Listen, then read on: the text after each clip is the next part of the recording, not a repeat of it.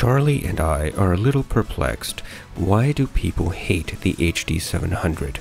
Well, not everybody hates the HD700, but there are a lot of people online who have commented how harsh and terrible and un-Sennheiser-like these headphones are. Well, I kind of like them. The HD700 is the younger sibling of the HD800. This thing is packaged very similarly to the HD800, so let's get to the unboxing. The 700, as I said, is the younger brother of the HD800. The 800 had some serious flaws with the driver, the tuning. It became incredibly harsh in the treble region, and people who are treble sensitive complained. Hey look, I can sympathize. The 800 was so sibilant that people went out and made modifications themselves and then sold those modifications to each other. Sennheiser apparently was rather concerned about this and addressed the problem. Hence, they released the HD800S, S for sibilance, but I guess. The 700 also fares a little bit from that sibilance issue. Unfortunately, Sennheiser has not released the HD700S. Apparently, they don't care about this.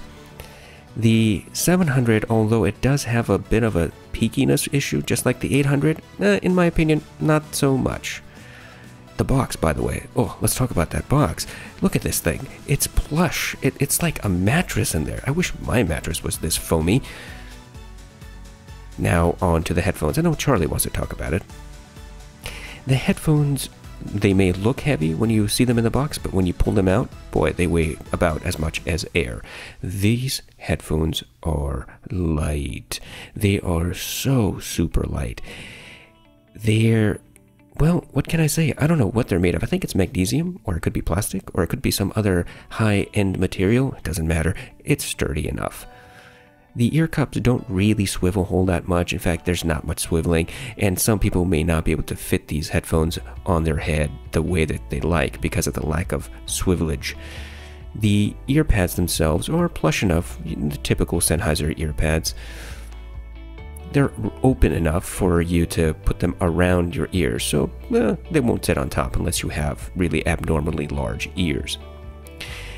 The headband, at least the top of it, is rubberized and has Sennheiser written on it. The underside is the typical Sennheiser headband padding, no different from the rest.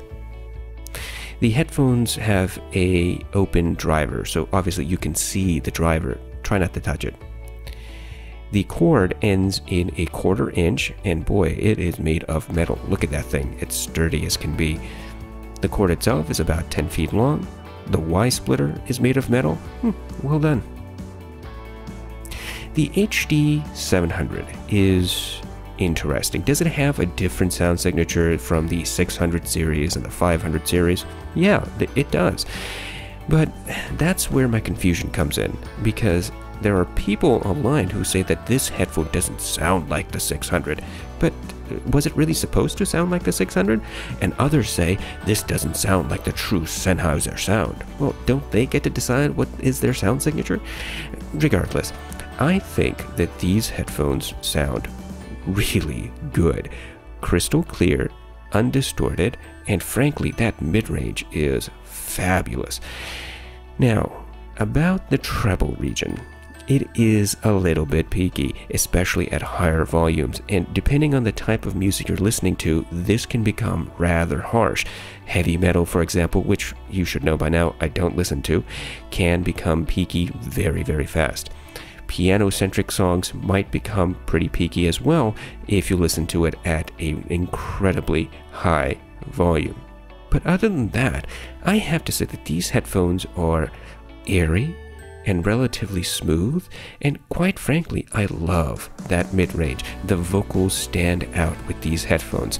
It's almost as if you're sitting in the recording booth, you have headphones on, and all you're listening to is the vocalist. It's crystal clean and crisp.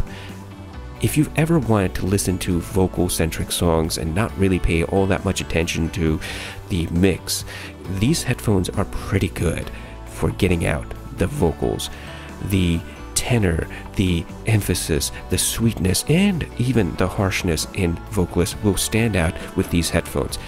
boy, they are something unique. The 700 is a 150 ohm headphone, which means that it's not the easiest to drive, but it's also not the worst to drive. These have been applied to not just critical listening, but also enjoyment, and a lot of people use it for gaming. I really do like these headphones, and I'm looking forward to doing the full review.